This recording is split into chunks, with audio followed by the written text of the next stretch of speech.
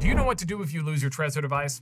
Today we're going to talk about what to do if this happens to you. This is simplifying things, but basically, Bitcoin exists online.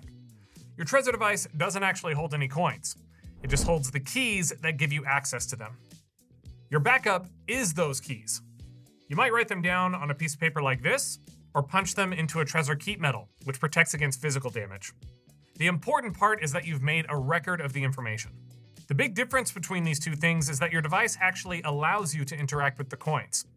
The backup itself is just information, but that information can be entered into a device which unlocks the online wallet it corresponds with. The easiest way to understand it is that your backup can continually unlock new wallets forever.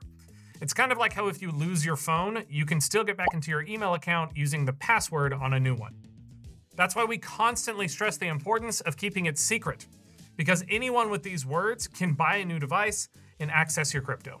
Since this video is about recovering a wallet, we're going to assume that you've already gone through the process of creating one before.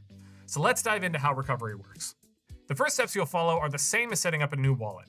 You'll install the firmware, followed by a security check to verify your device's authenticity. You'll be prompted to take a tutorial on how to use the device, which you can either complete or skip. Now you'll be on step 2, where we'll start to do things a little differently. Normally, this is where you would create a new wallet, but since we're recovering one, we'll click that instead.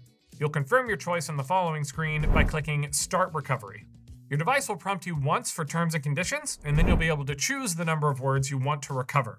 There are different standards for backups ranging from 12 words all the way up to 33. Choose whichever number corresponds to the number of words in your backup. Now you'll start entering your words. Your device will ask you for the first word on the list, and you'll simply move through the list from start to finish. Some of our devices have physical buttons, and others use touchscreens.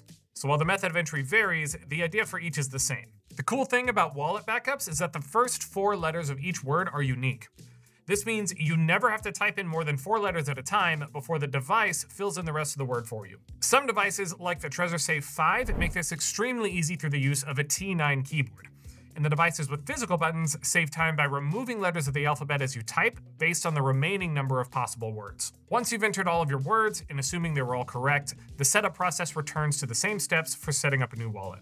You'll set a PIN, select the coins you want active in Trezor Suite, and there you go. You should be back into your previous wallet. And that covers wallet recovery. If you're still experiencing problems after the instructions laid out in this video, feel free to contact us for further help.